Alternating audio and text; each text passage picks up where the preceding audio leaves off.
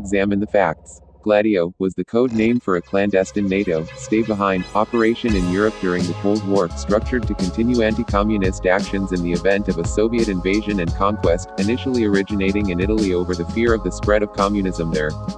The Italian word gladius is a type of Roman sword that is found on Operation Gladio's logo. Operation Gladio appropriated the motto, Silendo libertatem servo, serving liberty silently. Formed in 1956, its existence remained a secret until 1991, when it was first revealed by Italian Prime Minister Giulio Andreotti. The alleged link between the Priory of Sion and Operation Gladio involves two factors. Pierre Plantard co-founded the Priory of Sion in 1956, the same time Operation Gladio was formed. The other factor involves Philippe de Chérisey's friendship with Sean O'Driscoll, 1915-1991, who worked for NATO. The 1956 Priory of Sion was a regional unofficial housing association in the small French town of Annemasse, which existed as a protest group against the official local government authority. It produced a newsletter called The Circuit, consisting of stapled A4 sheets of paper containing stenciled writing, that functioned as a platform for complaints about things such as the state of water meters. The 1956 Priory of Sion also arranged voluntary initiatives, for example, and organized a free school bus service. There was nothing of a political or military nature about the 1956 Priory of Sion. The Philippe de Chérisey factor involves the cover of his 1971 unpublished document, Circuit, showing a Gladio, and his friendship with Sean O'Driscoll, Colonel John Geoffrey Driscoll, USAF, who according to his wife, was the godfather of Philippe de Chérisey's son. A former bomber pilot in World War II, by the 1950s O'Driscoll had become the American head of the NATO Mutual Weapons Development Program, MWDP, in Paris. In 1981, he bought and restored Castle Matrix in Ireland. O'Driscoll was interested in folklore and allegedly co-founded the Irish Heraldry Society, which ceased to exist decades ago. He allegedly belonged to the Shikshini Order of St. John. One acquaintance described O'Driscoll as a mad Renaissance man who collected not only an astounding library but incredible artifacts. The major problem linking the Priory of Sion with Operation Gladio lies in the name itself. The French parallel network was named glaive, a kind of spear. Keep in mind that Operation Gladio had different names in different countries. For example, in Greece, it was called Operation Sheepskin. The second problem lies in the fact that there is no solid evidence that Sean O'Driscoll held any interest in the Priory of Sion. His name is not mentioned anywhere in the Priory of Sion literature, and this suggests he held no such interest, only that he knew Philippe de Chérisey as a friend through a shared common interest in heraldry and folklore. In conclusion, this is another off-the-mark conspiracy theory lacking any substantial evidence to attract any worthwhile interest.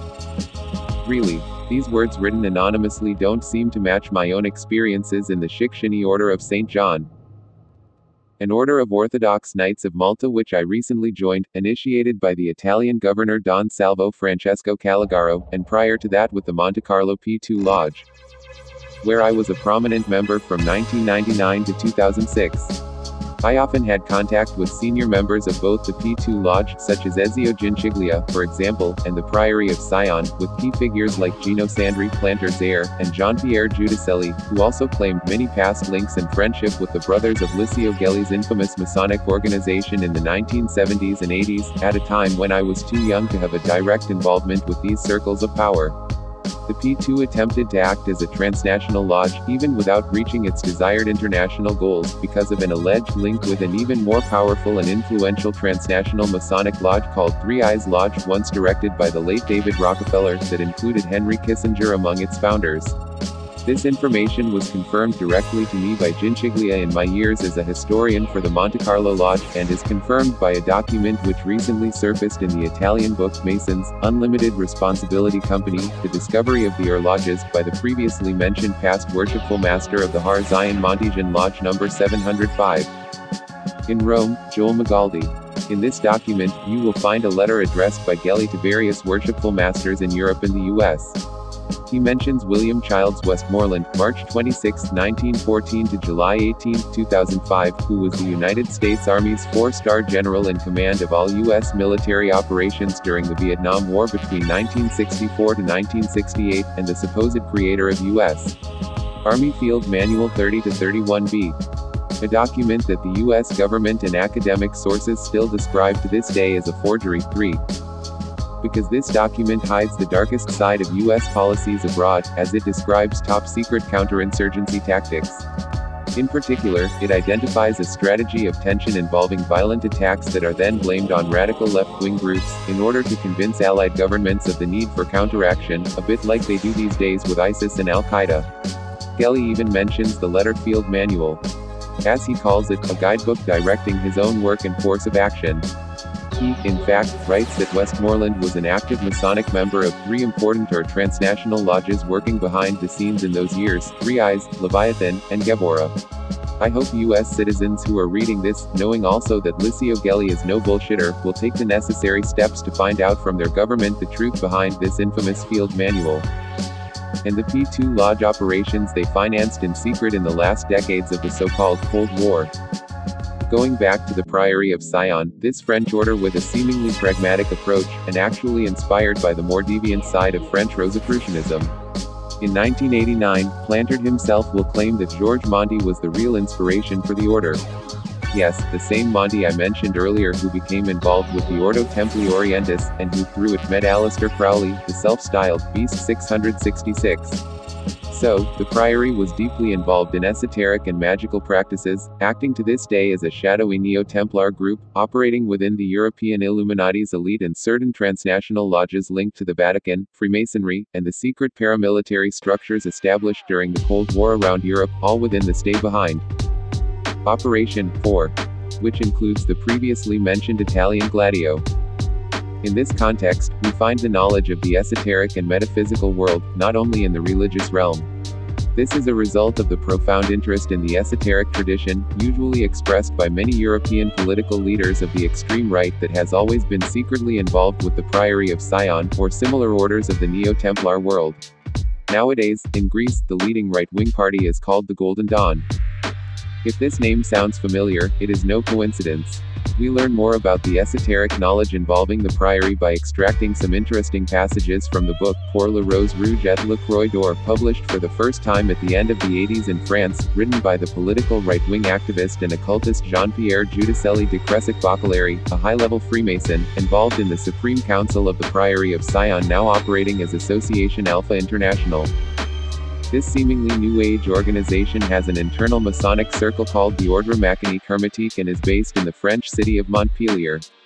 These facts correspond with the interesting revelations made in circuit written by Philippe de Chérisey, the 9th Marquis de Chérisey, the 13th of February 1923 to the 17th of July 1985, who is best known for his creation of fake parchments published in the 1967 book, L'Or de Rennes, by Gérard Decide, and his involvement in the Priory of Sion hoax between 1962–1983.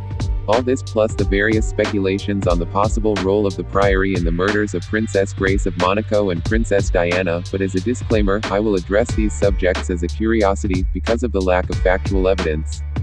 In the third and final part of this chapter, I will discuss the secret connection between the mysterious symbol found in the alchemical masterpiece Aureum Seculum Redivivum.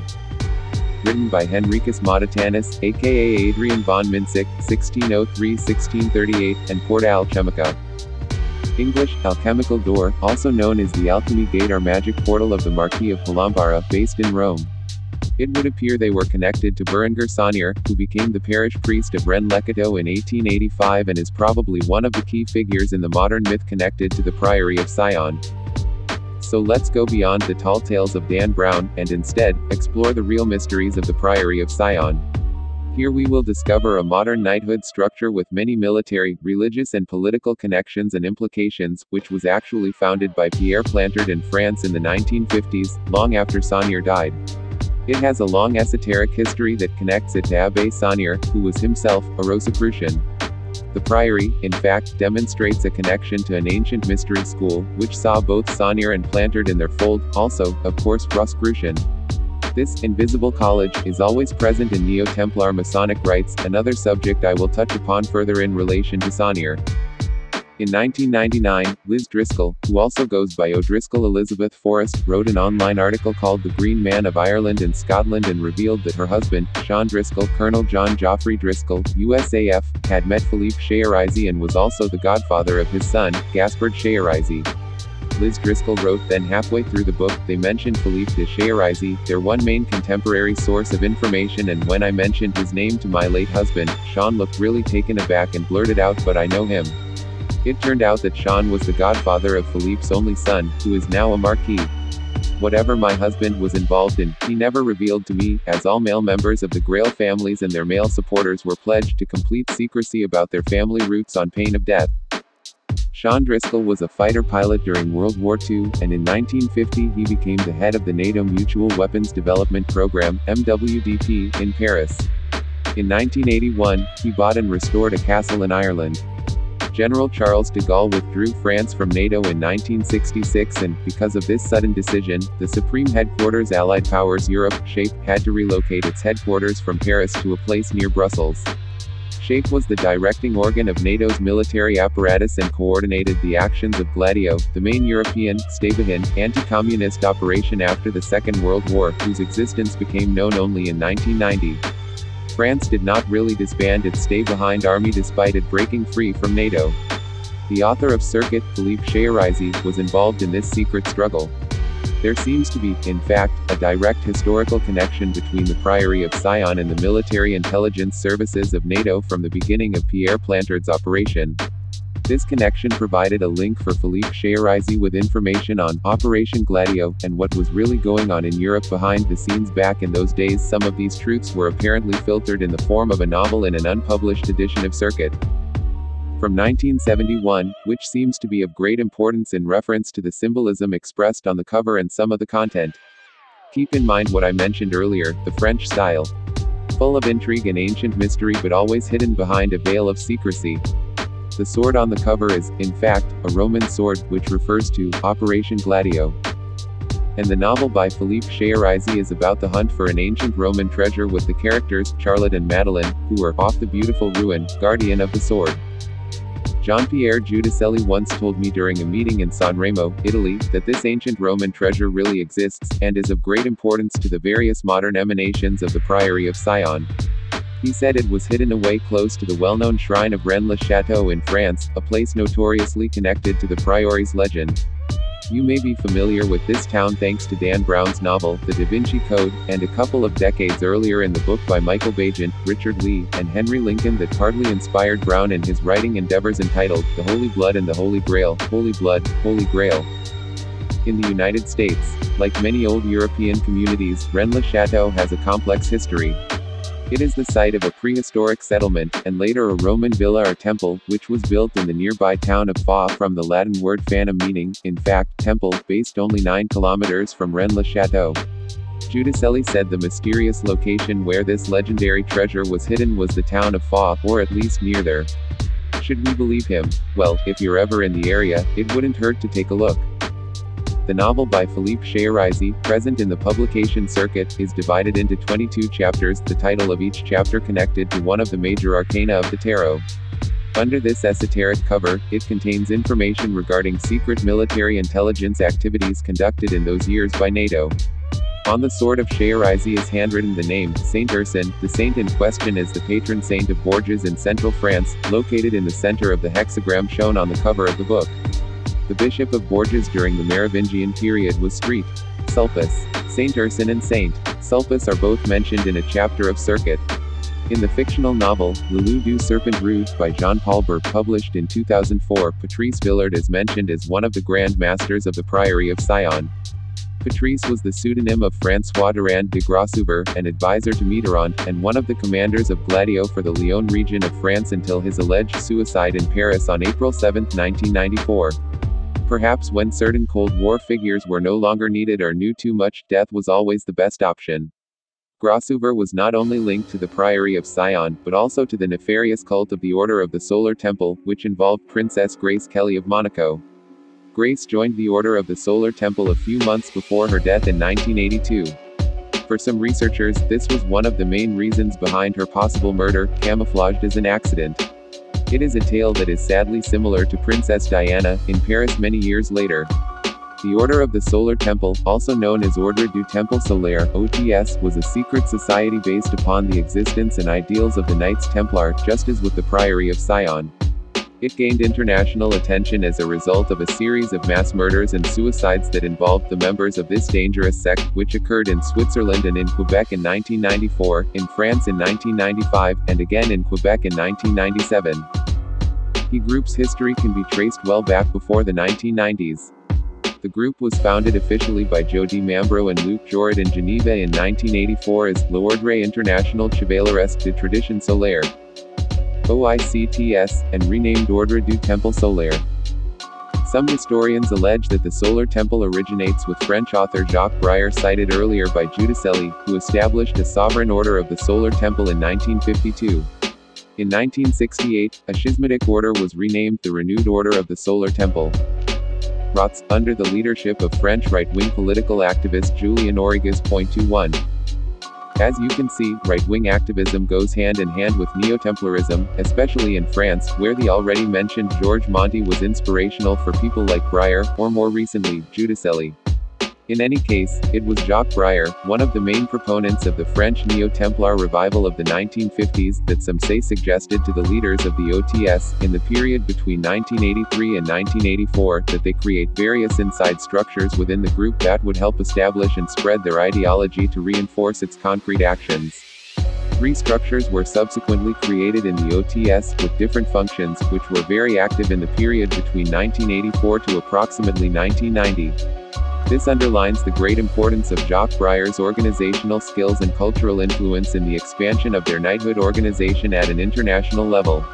Their huge success in this area attracted the likes of the late Grace Kelly. This was until the tragic turning point in the mid-1990s, which demonstrated to the world the true nature of this insane cult that drew inspiration for its crazy teachings from none other than Aleister Crowley. Who else? Wikipedia noted the Order of the Solar Temple. The group reportedly drew some inspiration for its teachings from British occultist Aleister Crowley.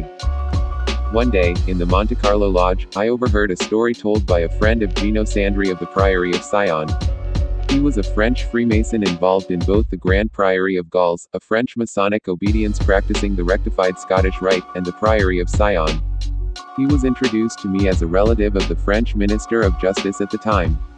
He spoke of the murder of Princess Diana, and how he heard she was killed by an elite group of professional killers of the French military intelligence operating under orders given by the British MI6, and coordinated by a secret group called the Alpha Galates. This group was established back in the 1930s by Pierre Plantard, but most brothers present that day in the small Principality of Monaco assumed it was no longer in existence. The fact that this French Freemason was actually involved with the rectified Scottish Rite struck me as not only interesting but in line with the short history of both the Priory of Sion and the possible survival of the mysterious Alpha Galates. As some experts, like the French research group called Société Parallèle, have stated in the past, the Alpha Galates was part of the rectified Scottish Rite. Their research concluded that the Alpha Galates was part of the Grande Loge du Rite Rectifié and was, therefore, a Masonic order. Another interesting discovery made by the Société Parallèle is the fact that Plantard's family doctor, who is said to have introduced him to the infamous Georges Monti back in 1934, was the influential Freemason called Camille Savoir, a Grand Officer of the Grand Priory of Gauls, who became involved with the Masonic Reformation of the Grande Loge Symbolique Écossaise, or the Great Scottish Symbolic Lodge, and was a Knights Beneficent of the Holy City. So the link is definitely there from the beginning, between Plantard and the Priory of Gauls, and the rich history of the rectified Scottish Rite that had, amongst its members, François Berenguer Saunier, the Roman Catholic priest of Rennes-le-Château. Camille Savoir was like Monti, someone secretly operating on behalf of the Catholics for a reorganization of Freemasonry under their own terms. It seems to have had an enormous influence on the young Plantard who witnessed, in 1936, the premature death of Georges Monti. He died quite young at the age of 56, and he is believed to have been poisoned a few days after a bulletin in the journal of the rival Grand Lodge of France that had denounced him as an impostor and a Jesuit spy, and proclaimed he was indeed raised by the Jesuits. The Alpha Galates was created, at least in the mind of Plantard, during these turbulent times. The statutes of the Alpha Galates were said to have been deposited on the 21st of September, 1942, officially describing itself as a tripartite order composed of the Temple, Les Cités, and Les Arches. The Alpha Galates was mentioned by Claude Charlotte of the Paris Police Prefecture on a CBS News 60 Minutes. Documentary. According to a police report on the Alpha Gallants, dated the 13th of February 1945, at the most, the organization was only composed of 50 members, who resigned one after the another as soon as they sized up the president of the association, Pierre Plantard, and realized that it was not a serious enterprise. 22. Did they really leave? Was the organization really disbanded? Or is it, instead, a Masonic organization still in existence? Why did Plantard still have 6 of them acting as founding members of the Priory of Sion, 11 years later? The story I heard in Monte Carlo by this brother regarding Princess Diana might be a lie or pure disinfo, but the connection with the Priory and French military intelligence, as well as the link with the rectified Scottish Rite and the Grand Priory of Gaul's GPDG, has been proven time and time again during my 20 years of research. The real Priory of Sion was indeed founded in the 1950s in France, and not in a remote time in history to protect some mind-blowing secret that could change Christianity. At the same time, this order of Catholic chivalry was not the insignificant regional unofficial housing association present in the small French town of Annemasse, portrayed wrongly by some critics. The importance of this Catholic fringe fraternal organization, founded by Pierre Plantard, to the usual controllers of the system hidden in their transnational or lodges, was clear from the start, and their intelligence headquarters included the Jesuit intelligence headquarters in Aspatia, holding the biggest intelligence archive in the world. The Priory was created, like many other Catholic organizations, to fit the anti-communist agenda of the time, so dear to the US and its NATO allies. The origins of Plantard's Priory can be found in the European youth campaign of those years. As La Société Parallèle reported, youth movements were a social preoccupation of the first half of the 20th century. They were very important to Hitler and Stalin, but they had an equally important role to play in the West. After World War II, they were often seen as perfect recruiting or training grounds for upcoming politicians. What happened to youth movements before, during, and after the Second World War is an often neglected field of study, but though less popular, its history is well documented. And it is here that we need to look to find details of the framework in which Plantard was operating. In 1947, the Soviet-funded international youth movement called the World Federation of Democratic Youth WFDY, was shaken by the division that went with the Cold War. The WFDY soon began to splinter, leaving the right-wing and social democrats with no natural home. To fill the void, the British National Council of Social Service, chaired by Sir George Haynes, agreed to organize a preparatory committee, chaired by Haynes, to launch a complementary youth body.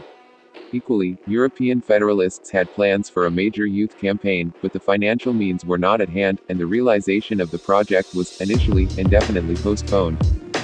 In a rare instance of not showing its usual greed, substantial British government funds were made available for a conference to be held in mid-1948. Three-quarters of the £12,000 budget was covered by government departments, including £3,000 from a bogus Prime Minister's South African Aid to Britain Fund, which appears to have been a cover for funds from the secret vote. Covert funding was also received from the French government. The success of the conference resulted in the creation of the World Assembly of Youth, with headquarters in Paris. But there is more. In 1954, the CIA began covert financing of the international student movement, mainly to aid the right, with MI6 and the CIA who helped organize and fund WAY. As they had headquarters in Paris, it is likely the money had to find its way, pun intended, to Paris too. Only a person ignorant of the knowledge of certain matters can be confused by the reality surrounding the real Priory of Sion. Even the initiatic connection that Sean Driscoll shared with Philippe de Chérisey is pretty normal in this environment. The former NATO officer was especially interested in esoteric subjects and folklore, as all the Illuminati usually are. He was described as a lover of the Renaissance that not only had an amazing library, but also amazing artifacts. The Illuminati are usually very passionate about ancient artifacts, just as the members of Plantard's Priory or the Jesuits have always been. The previously mentioned group of thieves saw the participation of Jean-Pierre Giudicelli, and other members of the infamous Priory of Sion, in their attempted, Onenurp-style project. It is said that Driscoll also belonged to the Orthodox Knights of Malta of the SOSJ, sometimes referred to as the Chickasha Knights of Malta, due to the order's longtime headquarters based in Chickasha, Pennsylvania, after 1933. This is another order I know personally very well, as I have been nominated commander for the U.S. by the main Italian branch. This order has a long rich history of involvement within the intelligence community at an international level of great interest for researchers like myself, who are interested in the world of knighthoods and secret orders. Like the SMOM, this knightly order claims descent from the original Knights Hospitallers, but via the Russian line of succession that was originally formed at the time of Paul I, Emperor of Russia, between 1796 and 1801. The deal that gave birth to this Russian line of succession was the following, described in official documents.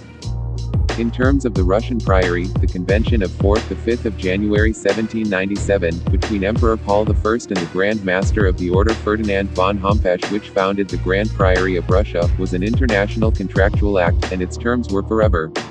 Also, no imperial ukase was ever issued abrogating Paul I's proclamation which created a Russian Order of St. John, which was not only promulgated, in his name, but in that of our successors forever.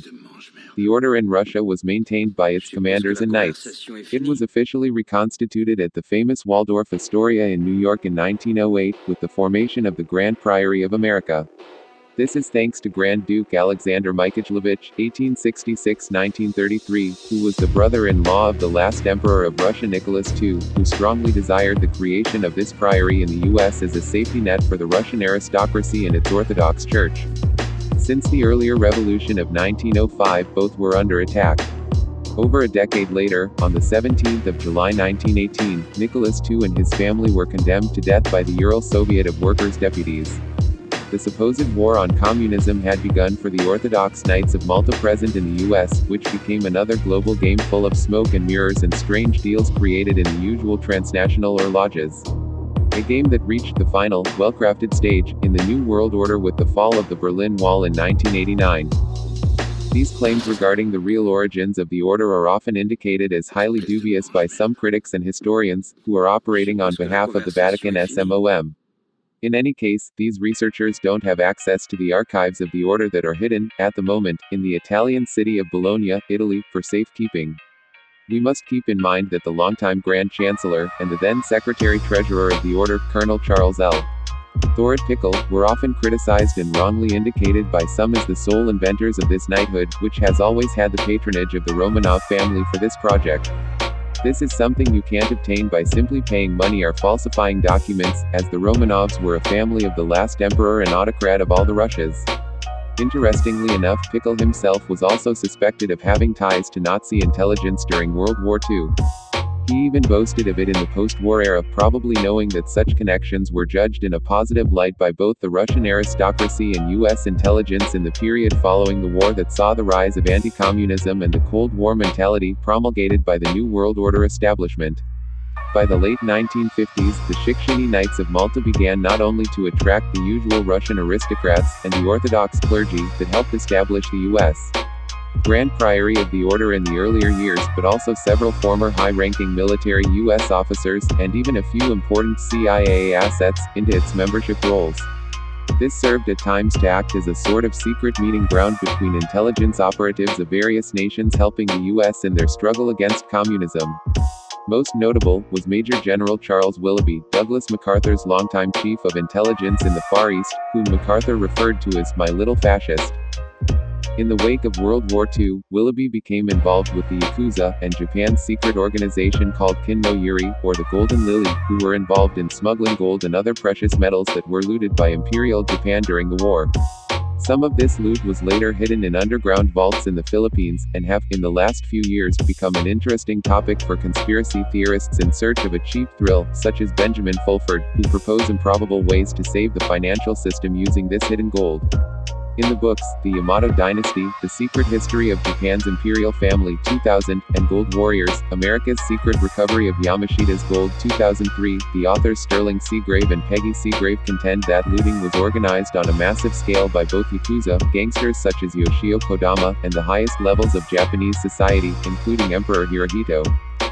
During the Korean War, Willoughby and MacArthur would also be involved in the establishment of Civil Air Transport, Air America, sometimes referred to as Air Opium, giving Willoughby ample contacts in organized crime, as well as access to vast sums of black market gold. In 1955, a few years after his retirement from the military, Willoughby offered his services to Allen Dulles and the CIA, even despite his public loathing for the agency. A year later, Willoughby became involved in the formation of what would become known as the World Anti-Communist League, WACL. Willoughby and MacArthur helped establish its Asian component, the Asian People's Anti-Communist League, APACL, during the late 1940s and early 1950s. In the early 1960s, Philip J. Corso, May 22, 1915 to July 16, 1998, who earned the rank of lieutenant colonel in the United States Army, was involved in Army intelligence. Corso is a figure still very popular amongst ufologists for his alleged involvement in the research of extraterrestrial technology, and who co-authored, with Bill Byrne, the groundbreaking book The Day After Roswell, and was a member of the Armed Services Committee of the Chickasha Knights of Malta. In 1956, Corso worked with West German paramilitary units connected to the spy network of former Nazi master spy chief Reinhard Gehlen. The Order's Armed Services Committee was full of retired military types with ultra-rightist sympathies, including generals from the MacArthur Circle such as Bonner Fellers and Pedro del Valle. The committee also included British Admiral Sir Barry Domville, who was identified by the English as a Nazi agent and jailed during World War II. According to Peter Dale Scott, after the Kennedy assassination, both Corso and Frank Coppale, another Chickasha Knight and an editor for the John Birch Society, were instrumental in spreading stories linking Oswald to Russia and Ruby to Castro's Cuba. Psychological warfare and propaganda, including, of course, disinfo operations, were the main areas of interest for these global manipulators working for the committee during the Cold War, the biggest psychological operation ever supported by the new nuclear threat. Brother Henry Kissinger of the Three Eyes Lodge, and a key figure of the Bohemian Grove, writes in his book with the appropriate title, World Order, the Cold War International Order reflected two set of balances which for the first time in history were largely independent of each other, the nuclear balance between the Soviet Union and the United States, and the international balance within the Atlantic Alliance, whose operation was in important ways psychological. Keeping this in mind, I can say with certainty that Sean O'Driscoll, known also as Colonel John Joffrey Driscoll of the USAF working for NATO, fits the mold of a guy involved in this controversial Maltese order connected to the U.S. military-industrial complex, which Eisenhower warned us about. In March 2014, at the Italian headquarters of the Chickasha Knights of Malta, I personally saw a very elaborate and genuine document from the Priory of Sion recently addressed to them, and signed by a mysterious knight using the nickname of an animal, an initiatic tradition in use within the Priory of Sion since the time of Pierre Plantard. In any case, people in France of intelligence and culture, with positions of high responsibility within society, politics and the military, have been part of Plantard's Priory of Sion since the 1950s. That is why I can establish that the real Priory of Sion, created by Pierre Plantard, St. Clair, aka Chiron, was nothing more than the French version of the P2 Lodge of Licio Gelli.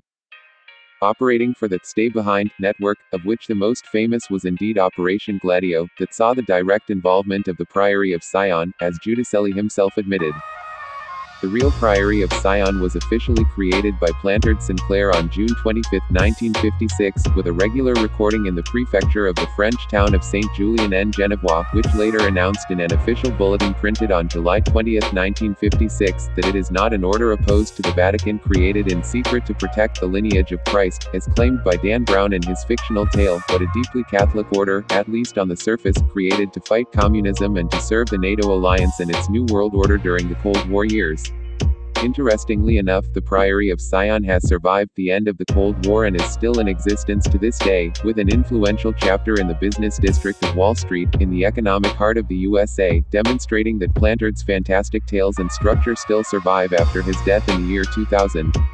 Like the Alpha Galates before them, the Priory was set up by Plantard with a legion, a phalange, and a hierarchy of 9 grades. One member is, at the highest level, but not near, 3 in the next level down, 9 in the next, and so on, each level down having 3 times the number of that above, so that there should always be 9,841 members in total. I would also like to add that the 33rd degree of the ancient and accepted Scottish Rite is required to join the inner circle of the Priory of Sion in France, currently in the hands of Gino Sandri and Jean-Pierre Giudicelli.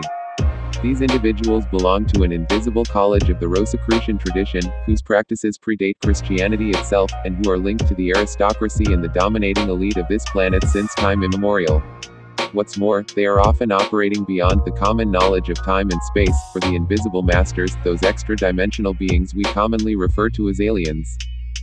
Finally, I would like to use this last sub-chapter dedicated to the Priory of Sion, to present research regarding a specific symbol and its relation to François Berenguer Saunier, the 11th of April 1852 to the 22nd of January 1917, the famous Roman Catholic priest involved in the Priory of Sion myth.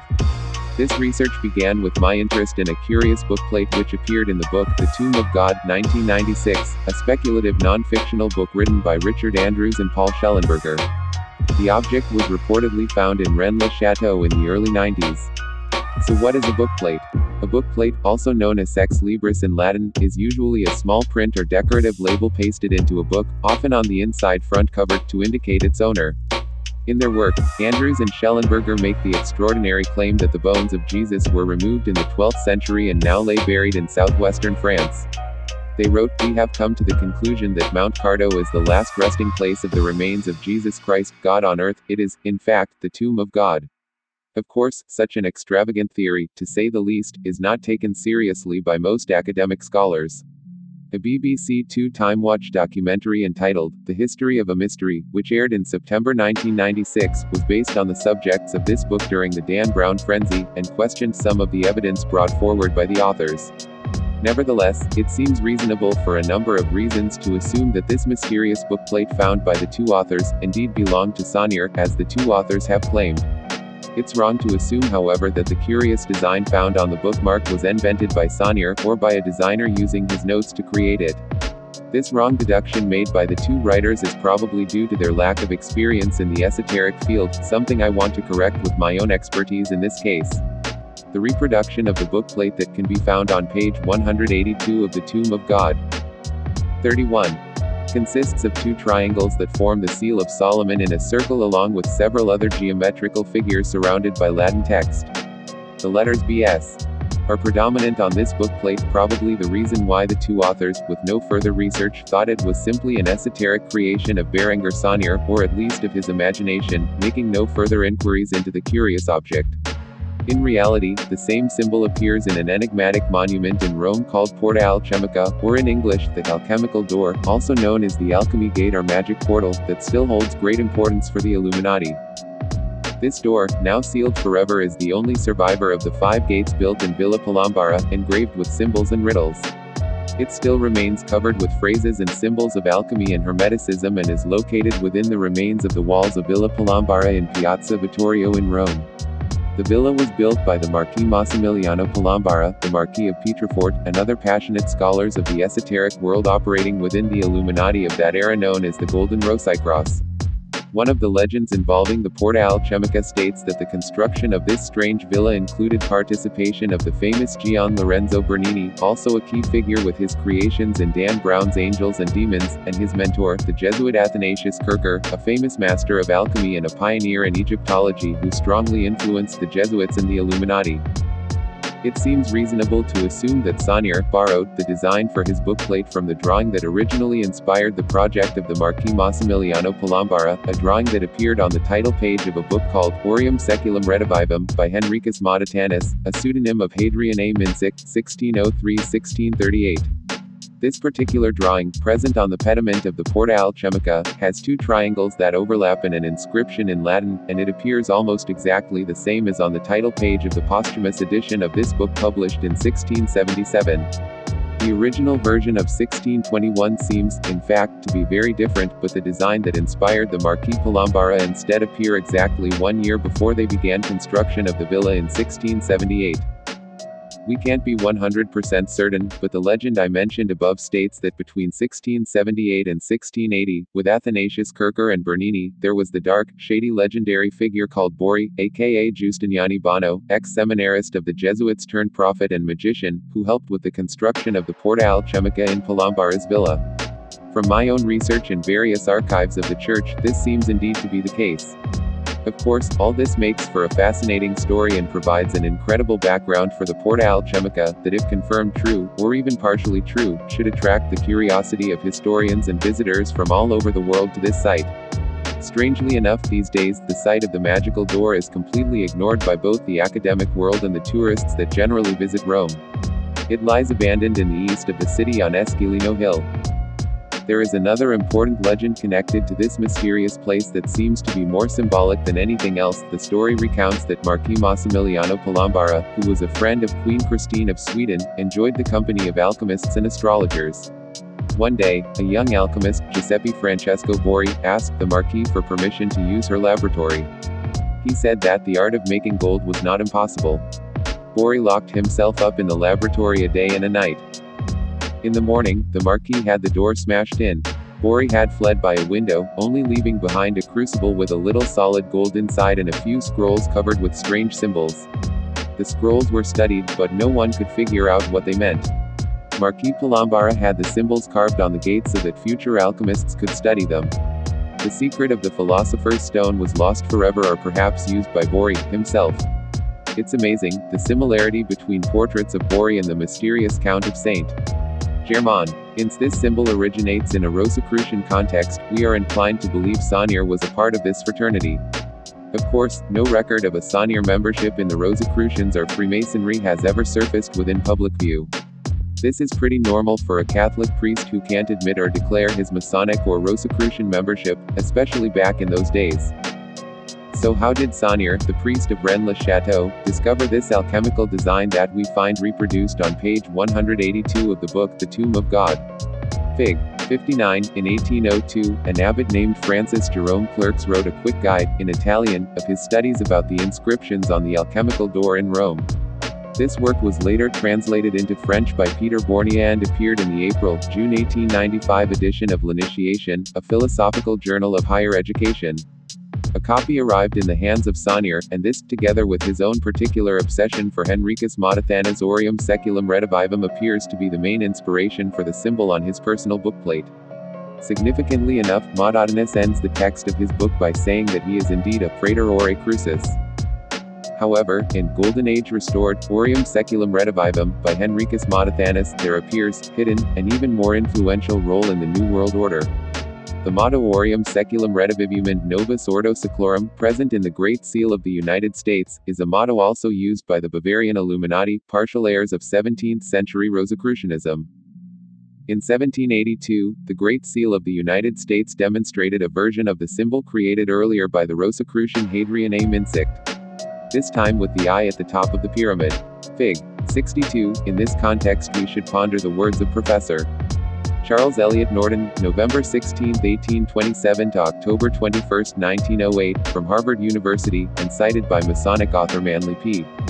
Hall in his influential book The Secret Teachings of All Ages. Not only were many of the founders of the government of the United States Masons, but they received aid from a secret August group stationed in Europe, which helped them to establish this country for a peculiar and particular purpose known only to the initiated few. So what was this August group, stationed in Europe, the Illuminati? The Rosicrucians? Or both under a common banner? Jean-Pierre Giudicelli confirms the Rosicrucian nature of the Priory of Sion. At the same time, their Masonic inner circle and Berenger Saunier seem connected to both. Even if he never was part of Plantard's Priory, which was only created in the 1950s, he did belong to the same initiatic mystery schools. Recent books, such as The Templar Revelation, 1997, by Lynn Picknett and Clive Prince, and Web of Gold 2000, by Guy Patton and Robin Magnus, have linked the Abbé Saunier with certain secret societies, particularly with Masonic groups that have connections with the Knights Templar and the Rosicrucians. Much of the symbolism in the decoration of the Rennes-le-Château church are open to Masonic interpretation.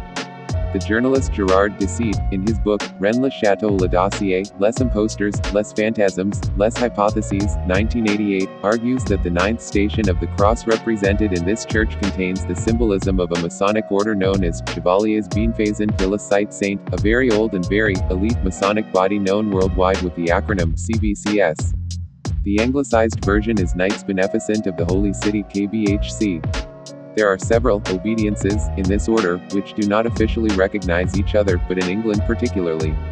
Regular membership of CBCS was traditionally restricted to a literal handful of the most senior Knights Templar. However, many English Masons, quite legitimately, took the step of crossing the Channel to Belgium, where membership was more easily obtainable. Recently, in 2007, the Grand Priory of Belgium sanctioned England to work the degrees of the order more openly, forming part of the rectified Scottish Rite, but still in a quite restricted, invitation-only, manner. The French researcher Jean Robin claims to have seen evidence of the Masonic membership of Saunier in the archives of the Diocese of Carcassonne, and Antoine Captier believes that the priest was part of the rectified Scottish Rite. A historical note on the English site of the KBHC helps us better understand the Christian nature of the rectified Scottish Rite that has been connected at some point in its history to the Jesuits. It is an acknowledged fact that admission into the rectified Scottish Rite is a privilege which is only extended to brethren of the Temple who have demonstrated by their general demeanor, and qualities of humility and dignity, that they are worthy of consideration for membership of this elite Christian order. The establishment of this select brotherhood evolved after a close examination of the strict observance system, founded in 1754, at the Assembly of Lyons held in 1788, under the aegis of the Duke of Brunswick, following which, extensive deliberations resulted in the order being rectified into its present form at the Assembly of Wilhelmsbad in 1782. This distinguished order, with its center in Zurich, Switzerland, has continued to the present day, in consequence of which, it can rightfully claim precedence as the most ancient and senior body within the realms of Christian Masonry. From the Swedish Rite environment in recent years, we find Anders Behring Breivik, the well-known terrorist, who was a member of the Oslo Lodge Street, Johannes Logen Street, Olaus T.D. Tre Soiler of the Order of Freemasons of Norway. This is the man who committed the most terrible terrorist attacks in Norwegian history on the 22nd of July, 2011, the day of the feast of St. Mary Magdalene, a date considered very important to the Knights Templars. Breivik is an example of the latest subversive ideology promoted by the New World Order, and, for this reason, I have dedicated a big space in the last chapter of this book to him. Operating within the extreme right, this new ideology openly supports Israel and Judaism. Islam and Christian decadence is something new for the right-wing linked to the so-called Priory of Sion, created in the 1950s, which has always been traditionally anti-Semitic, just as most Catholic fundamentalists are. Let's not forget that this is the same network of extremists involved in the strategy of tension in the 70s, secretly manipulated by groups such as the Italian Gladio, part of the stay-behind operations, which we discussed more specifically in the previous section. They are currently recycling their network for the post-Cold War challenges of the new millennium, with a new and improved collaboration with Israel's intelligence community, as well as the US and the NATO allies. Conclusion. Returning to the invisible Rosicrucian College of the Priory of Sion, this ultra-secret body of initiates still guides the priory and the surviving French aristocracy, adding a touch of Thelema and Crowleyanity to the equation, as Giudicelli was for a time involved in a French branch of the OTO. Giudicelli states that there are many current French generals from the armed forces still operating within the invisible Rosicrucian College of the Priory, as well as intelligence operatives for both the French military and civilian intelligence, a few religious leaders, and even some famous actors that seem to belong to the mysterious Masonic Association Alpha International. Strangely enough, they are linked not only to Catholic monotheism, but to neo-paganism and the mysterious Druids, which every year celebrate the summer solstice at Stonehenge, the famous stone circle that lies at the heart of the Salisbury Plain, in England. This is a place considered of great importance by English Freemasonry, created in England in 1717, and parallel to the emergence of speculative Freemasonry, a modern order of Druids, which included Sir Winston Churchill. So it's not one day that they have been in Asia, they have been there for a long time. They have mingled with the local secret societies, they have been quite active with the Opus Dei, also recently since the establishment of the Opus Dei, which was itself another Jesuit creation. Opus Dei, Yeah, the creation of the Jesuits, but still a very powerful creation of the Jesuits, that has taken nowadays itself quite an important position in the pyramid of power, and has substituted at times the Jesuits in some key positions, in like the banking system, for example. Okay. But the Jesuits stay in firm control, like with Padre Lombardi, of the media of the Vatican. Adolf Nicolas is a dear friend of Thomas Michel, this Jesuit priest that has been involved also with the Fethullah Gulen movement. Because, what's that? What's the Fethullah Gulen movement? Did I say that right? I would like to finish on Thomas Michel. Okay, go ahead. I'm sorry. Go ahead. Jesuit General Adolf Nicolas, which itself, as I said, was close to Thomas Michel, which was in charge of Indonesia. So, being more or less in the same, more or less neighbors, Adolf Nicolas and Thomas Michel have a very very close relationship. At the same time, we know that Adolf Nicholas is somehow different from his predecessor, Hans Kovenbach. Because Hans Kovenbach was definitely probably one of the most evil Jesuit generals we saw in the last few hundred years. But at the same time, Padre Pedro Lupe, which was preceding him, was not much better. So they're all really one worse than the other. We had hope that maybe Padre Lombardi would become the Jesuit general, because I personally myself had the possibility of having a close contact with Padre Lombardi, so I was hoping there was a possibility of dialogue of some kind but with Adolf Nicholas I don't think that dialogue is possible. Okay. There is no dialogue with the Jesuits at this moment of time like in any other time, I think, because they are always trying to operate for the only interest of Rome at heart, and that's why they colonized with their university, the American intellectual establishment, with places like Georgetown University, and they continue to dictate what the elite thinks is the right thing, you know. And then you have the Jesuits that are always trying to convince they are on the right way, doing the right thing with the right people, all very innocent people, all God-loving people, and they always have a sweet word for you. They kill you with sweetness. That's the Jesuits. Because the Jesuits always know that whatever you tell to him, you know, he's gonna always be there in charge, and you're gonna be his subject. So you can tell them anything. I said to Jesuits, you know, things like, are you sure you want to carry on this interreligious dialogue? I don't think so, you're really suitable for it. And they were like, you know, we know we have a bad name, but, you know, what can we do? We are men of God, we struggle. You know, they always... So the Jesuit is a character really of a chameleontic aspect in him living, you know, he's a transformer. They're chameleons. They take on any form. They take on any form. You can find a Muslim one day, Christian the other, Jew the other, yeah, because also you have a lot of Jesuits that are also double agents for the Zionists, including Father Malachi Martin. Father Malachi Martin was a Jesuit double agent. Yeah. That were keys of his blood. Well, he was. That's the book that he wrote. His famous. But you know that they have found the receipts of the American Jewish Committee paying him. For that book? Or no, paying him. Paying him, period. Paying him, period. Wow. Malachi Martin. So Malachi Martin.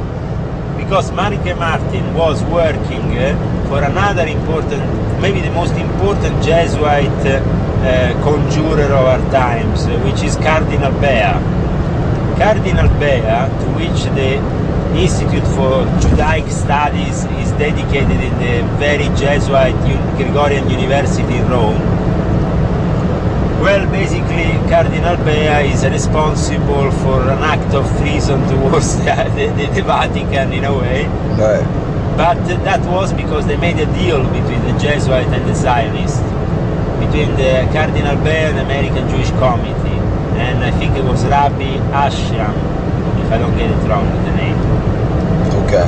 But this deal included the fact that they had to pervert the course of things and favor the Jewish nation and the Jewish people.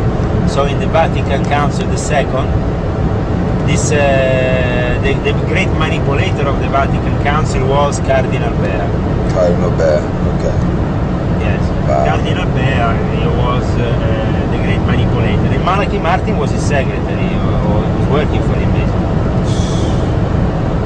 So you have double agents. Pure and simple. And obviously it's in the interest of the double agent sometimes to favor one current on the other, depending on who is paying him better, you know. But definitely the fact criticized the Vatican is in itself an important aspect, because he has made many criticisms that are true.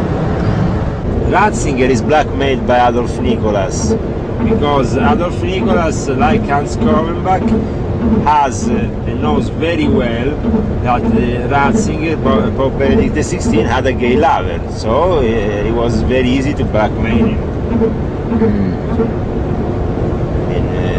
So Ratzinger is a very easily blackmailable puppet. So Adolfo Nicholas is really the man of power at this juncture. But also you have Madre Tecla for the nuns, the Brigidine.